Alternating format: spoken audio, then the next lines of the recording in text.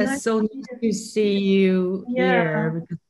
Well, I'm doing this mailing so I can catch up with you. I think last time I was in your studio was like more than 2 years ago. It has been a different world. So it's very nice to see the studio is still as wonderful as it is, and you too. Yeah. I hope you're well. Okay. Okay.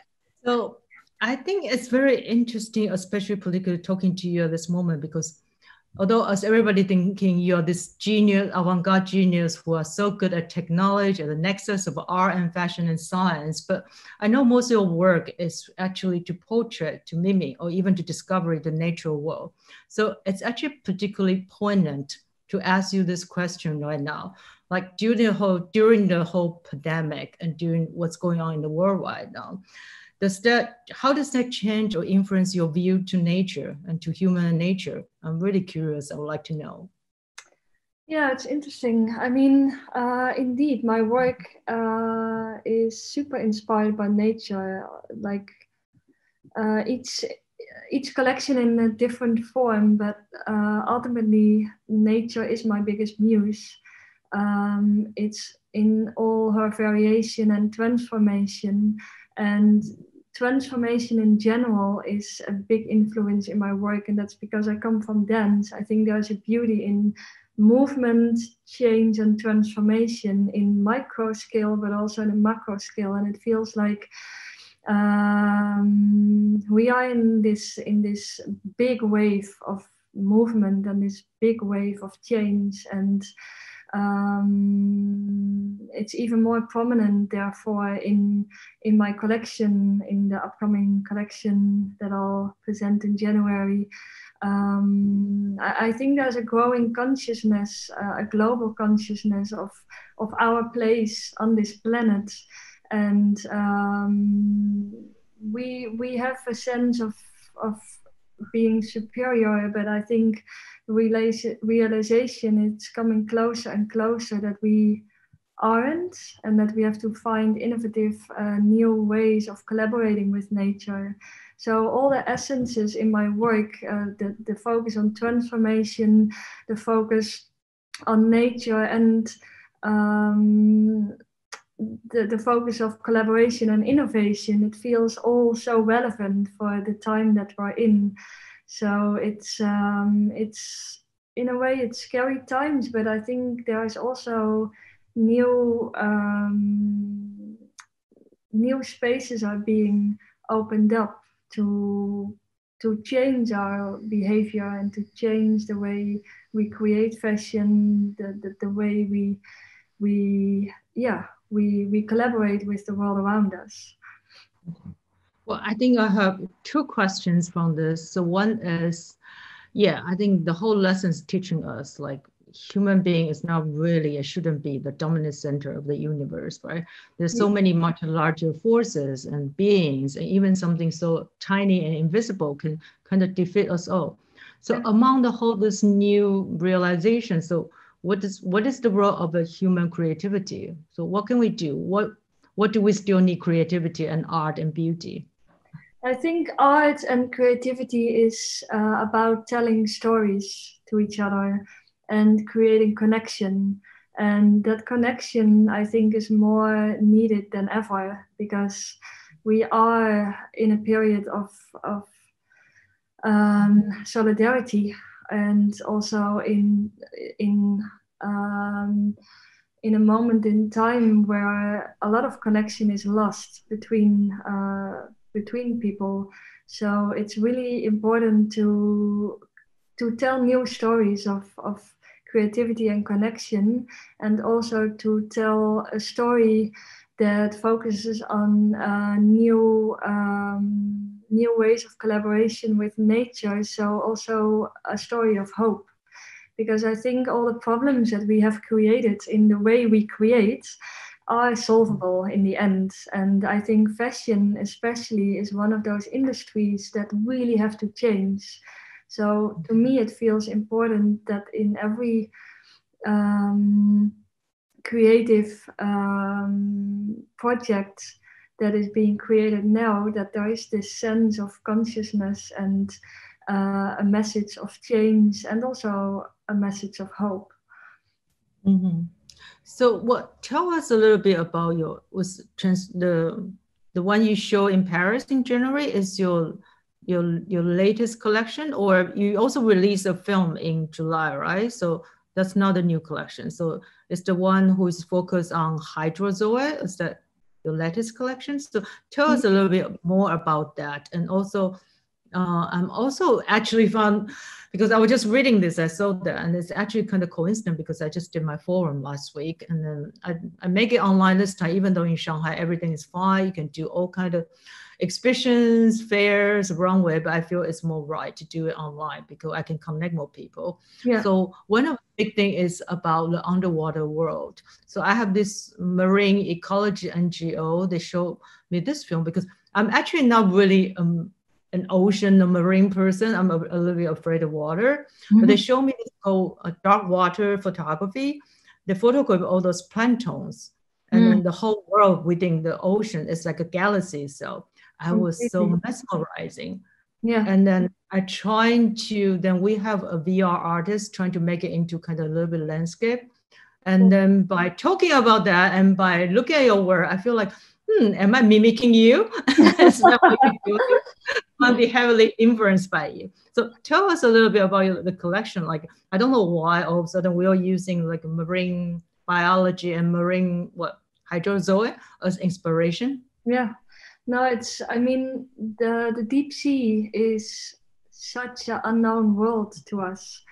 They say that only 5% of the sea is being discovered by us. We know so little. We probably know more about the universe than we know about our deep seas, and it's a whole universe with creatures that are still unknown to us, but also the connections that are being made underwater, the way these different species live together. It's all a new learning phase to us, and also to understand the way we relate to the sea. So at the one hand, we know so little about the deep sea, and on the other hand, we influence it in such big matters that it felt really inspiring to me to look at the life that is deep down there, and to take it as an inspiration, especially within its movement.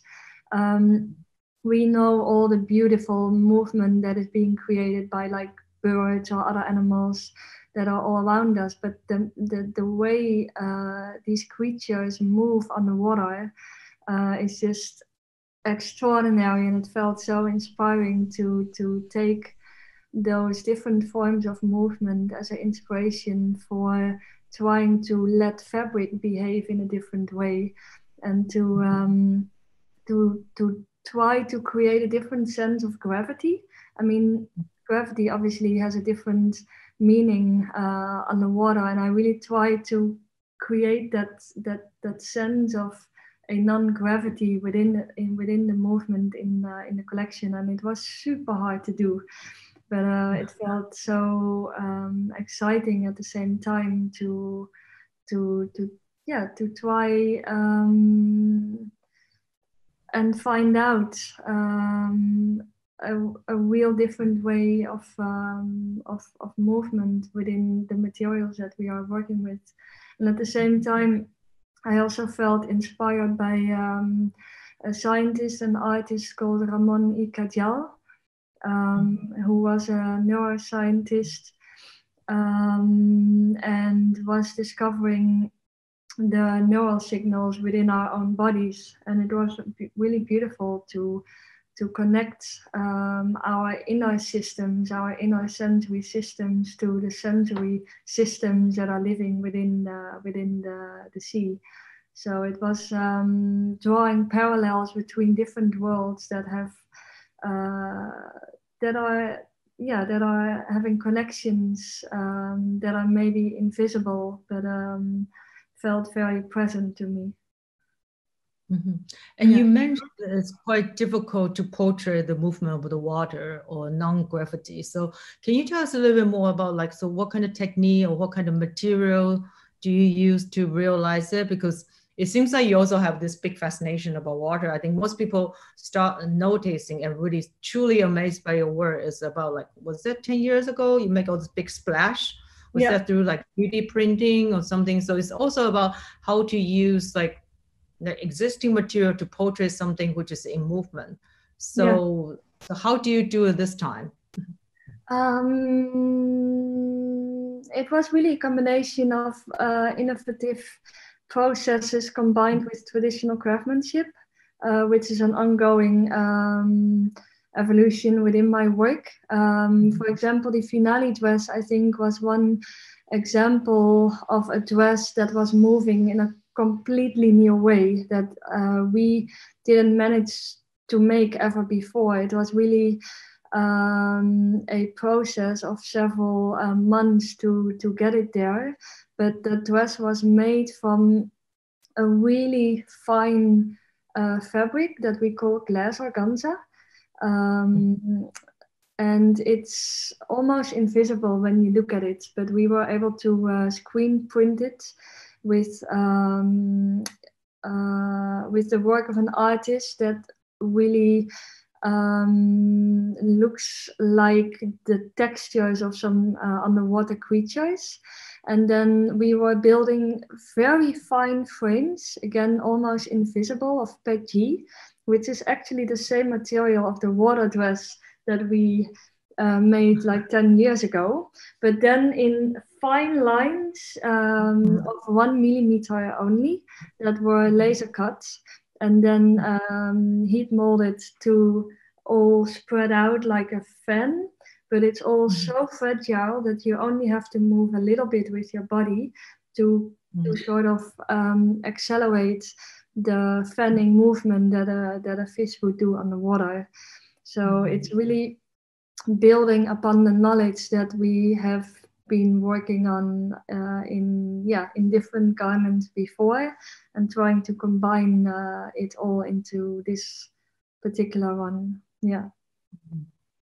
That's great. And all of a sudden I just have a ridiculous questions, because I think a lot of work is like, it's imitating or mimicking, or it's kind of portraying like the movement of like a fish underwater, or feathers, or birds. It's so everything which is so light. So do you ever portray the movement of like some mammals or reptile, like elephants or snake, or well, actually, does those kind of movement ever come to your mind? Yeah, absolutely. Now, I like movement transformation in all its skills and diversity. I can even be mesmerized by a rock, because the movement of the water has shaped the texture of the rock, for example. That is movement that is maybe happening throughout thousands of years, but it's still movement.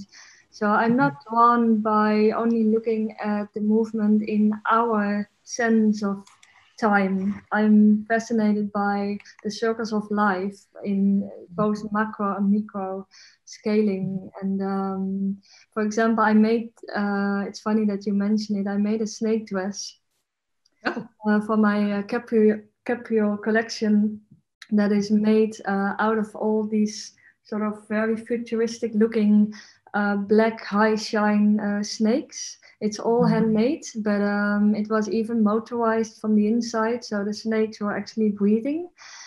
And we made that look for Björk as well, and it's very Medusa-like. But obviously snakes have these beautiful transformations in how they shed their skin, and we live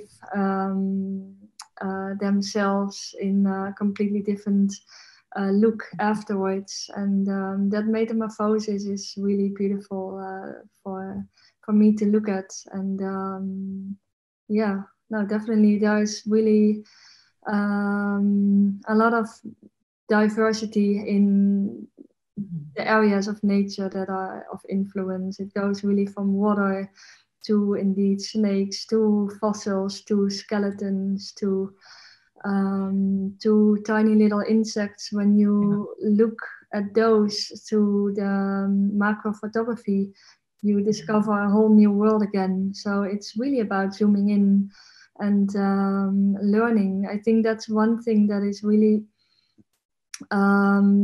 so logic to me, but maybe not logic to everyone, that for me, creating collections and working on fashion is really not only about creating beauty to this world, but it's really about learning about this world.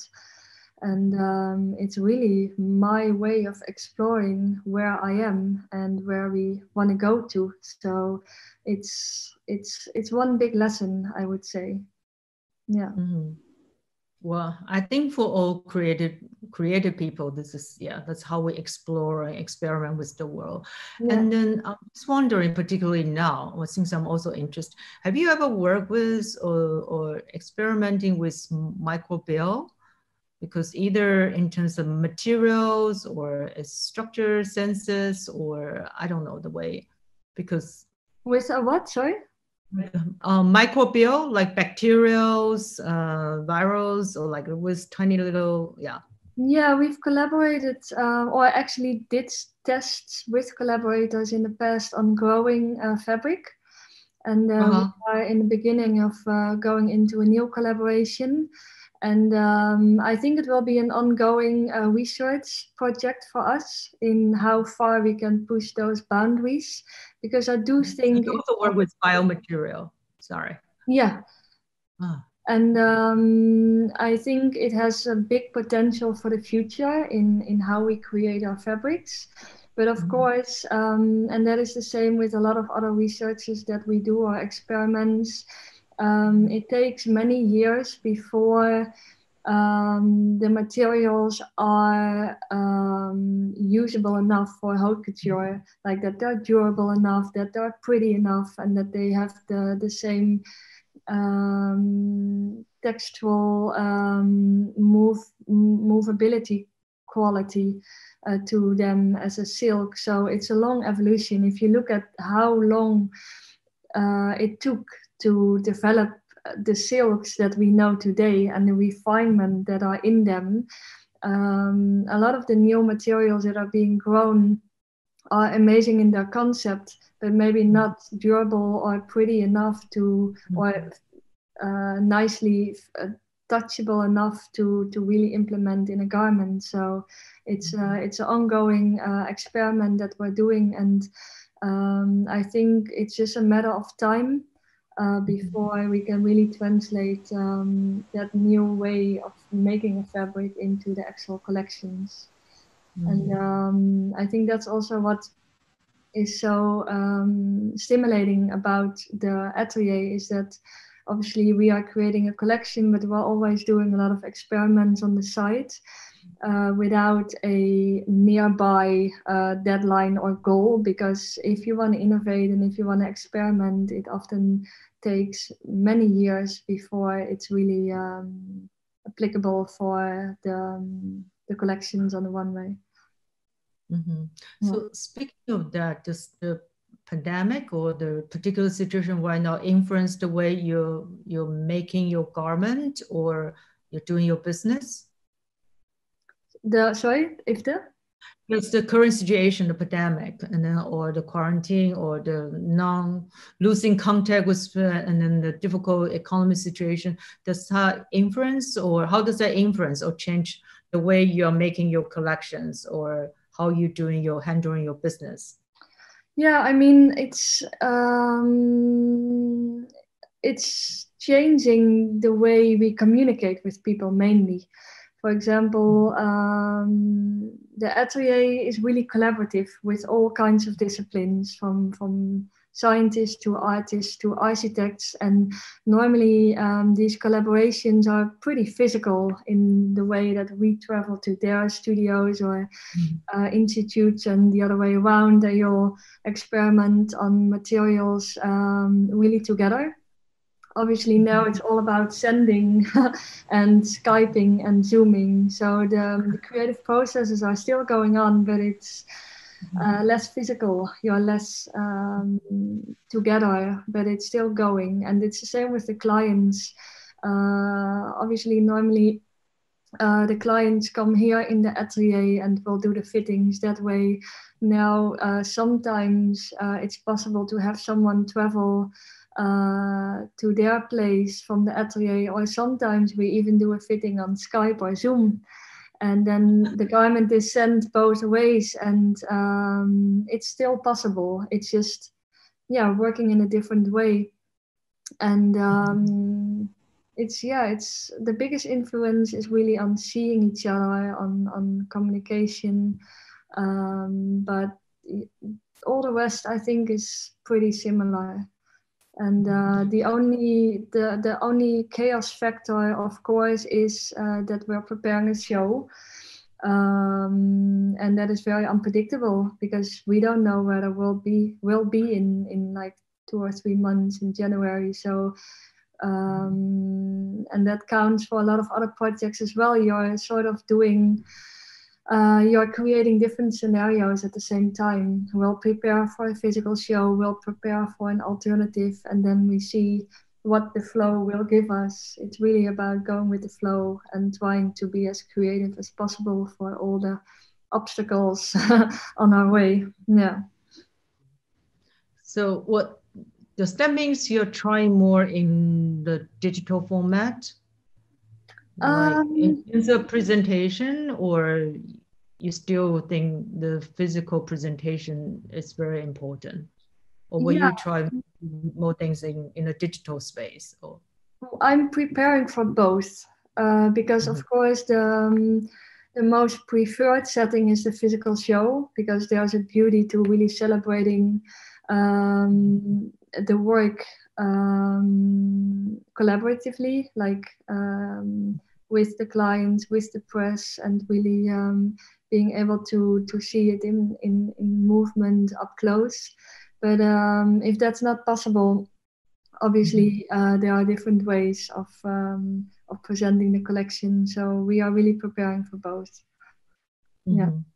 And then, of course, it was kind of emerging trend, and particularly amplified by this year particular situation. So there's more and more people are doing like virtual model, virtual garment, and virtual world, and I even attend a virtual conference like last month. So, I mean, I don't know what's your take on all this virtuality about garment or fashion or object or art makings, because things like in one way, like people think you're so advanced at all kinds of technology. Like, would this be the type of technology you will look into? I mean, will you do or design like a totally virtual digital garment? I don't think there's a big challenge in it, because virtually everything is possible, and that sort of kills the creativity. I think there's a beauty, especially in haute couture, of the craftsmanship that has evolved over the thousands of years. And I think that knowledge is inside our bodies if you look at the atelier, and it would be such a shame to go the easy way. I'm fascinated by three-dimensionality, and to me a flat screen will never be as emotionally attractive as seeing work in real life, because there's a dimensionality missing. So as long as we can do the work physically and really create the craftsmanship as we are doing it now, then we will keep on making the collection physically, because there is a beauty on pushing those boundaries in the physical world, because there's a lot of boundaries to break in there. There's a real evolution waiting there in terms of materials and techniques. There's so much unexplored. It's like the deep sea. I feel in fashion we've only explored 5% of what is actually possible, and I think new collaborations with nature and implementing innovation in that will open up whole new worlds. And digitally, I think it's a great communication tool, but I don't see it as a creative tool. It would be a different a different process on creating a digital collection, the possibilities would basically be, without any boundaries. And I think there's a beauty to the real world that I don't want to miss out on in my work. Yeah. Okay, certainly. So we're talking in a way like I'm quite familiar with your work, but maybe for the audience who are not too familiar with your work, maybe they want to know like which are the collections among all your which are the collections you like most, or is the most important to you, or most pivotal, or most, can you tell us? It's hard to pick one collection or a few, because ultimately they are really like my children. They all have my heart in them.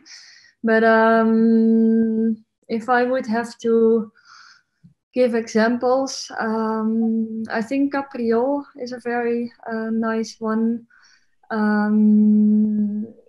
because it was my first official show in Paris.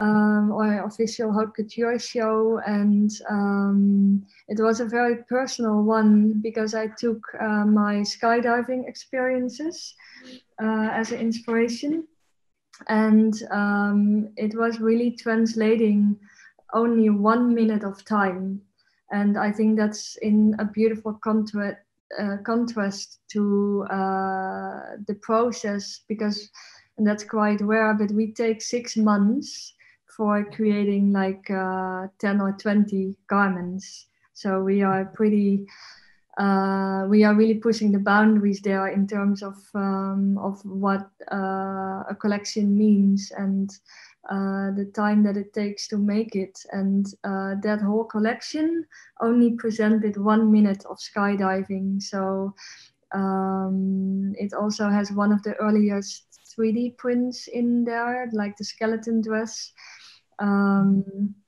and some nice collaborations were implemented in that collection. And I really think it shows well sort of the layering that I'm having in my work in terms of art and innovation and collaboration and craftsmanship. It really had a good balance in that collection. And at the same time, we also presented archive pieces of previous collections, which obviously is not like obvious to do at the one-way shows, but it really, I think, enhances my perspective towards fashion, that it's really not about the seasons. I think we should become much more flexible in the way we create, like artists or musicians, that fashion designers really should create more freedom to their process, and yes, have to stick less to the seasons of the commercial world. So it was really about creating that space and show that different perspective towards the timelessness and the seasons of a system. And another collection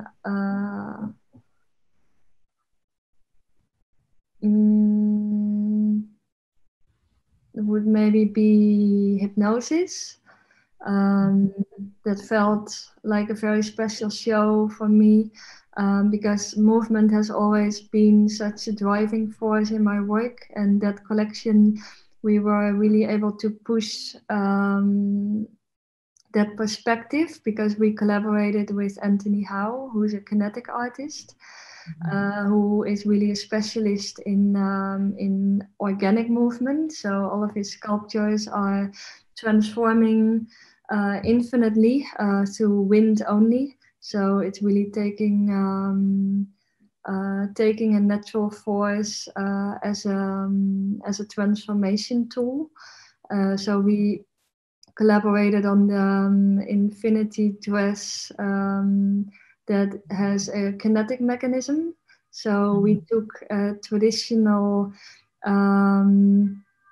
material within couture and fashion, one of the oldest ones we have ever dressed ourselves up with, which is the feather. And I think the feather has a beautiful evolution within fashion on how it has decorated us and how it has transformed us, and what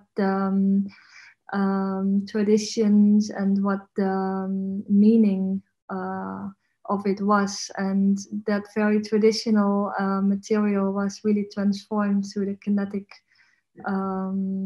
technique in that dress. So I think it's really a beautiful example of how the old meets the new, and how even a material that we think is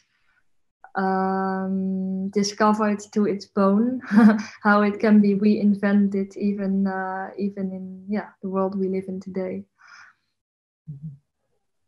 Great. So, well, I like how you describe like the first collection. You were saying like actually you took 6 months to actually portray or develop something which just only happened 1 second. So it seems like you're always setting up your own time, your own boundary, your own systems. So is it difficult to be like that? Do you feel lonely, like especially in the fashion world, and then you work in a warehouse in Amsterdam, which is not really any fashion centers or fashion capitals, and for all this time, and then you do 2 collections a year, so, and you set your own times and then your idea. So yeah, how does that feel to be different from anyone else? And also, do you find more and more people thinking like you and feeling the same way? Because there's also the talk about sustainability, and then fashion shouldn't be like so fast, and then we don't need so many seasons, and then so exactly. Do you find there's more and more people thinking like you do? Yeah, in a way I do. I mean, I for me it feels very powerful to have my own system around me, and I really believe that's the strength behind my work, because if I would fit in all the constrictions that the system has created, I would not be able to create what I want to create. So I have had to create that space for myself to really portray what I find important in fashion, and that really isn't about quantity. It's really about quality, and I've believed in that from the very beginning. And obviously, it's more and more visible that the system at large needs to reinvent itself and needs to adapt to the world that we live in today. It feels so old-fashioned if you look at the system that is still the driving force behind the seasons. Even on the commercial side, it doesn't make sense anymore. Like we live in a digital age now, and in an age where we have a environmental problem. So we're gonna have to merge these 2 elements and start to become more intellectual in the decisions we make. It shouldn't just we shouldn't be stuck in a system just because it was like that for the last few decades. And I think for that we are in a very inspiring time as well, strangely enough. But I do think the pandemic is forcing the fashion industry to reinvent itself. And some people will be quicker than others. There's always some dinosaurs that don't wanna go along with the change. But I feel most people I speak to, and it's also very present in the conversations within the media, is that people are really fed up with the system on how it was. Well, it's totally true. I mean, we've been talking about sustainability or changing the fashion system as trivial as should we have fashion wheel now, or to like, yeah, the different business model, whatever. But now it's like the pandemic really forced the reality upon all of us. It kind of really have to make a change. Exactly. So I think we are running out of time. But before that, I'm curious because I read from an interview, you're trying with 4D printing. What is 4D printing? Well, it's one of the experiments. Where is the fourth dimension comes from? Time, actually. Time and change, which is quite symbolic for our whole conversation. Because interestingly enough, as a creator, as a designer, whether it's in art or interior or fashion, we are programmed or trained to create something as a finished product. But of course, there's a beautiful fantasy to think of a future where design can be a somewhat living thing that has a life on its own, in the sense of not being finished when the creator is done with it, but maybe changes shape over time, maybe changes function over time, or maybe changes color or texture or whatever you can imagine over time to adapt to the wearer in functionality as well. In architecture, there are some interesting experiments being done on the 4D printing already, thinking of buildings that change over time because the needs are always changing, also in terms of weather, for example, and it's the same for fashion. We would need a lot less clothes if these clothes could change and adapt to how we are changing over time. And that's where the 4D printing could be a very interesting tool in the future, because it's basically creating a material that changes over time, and the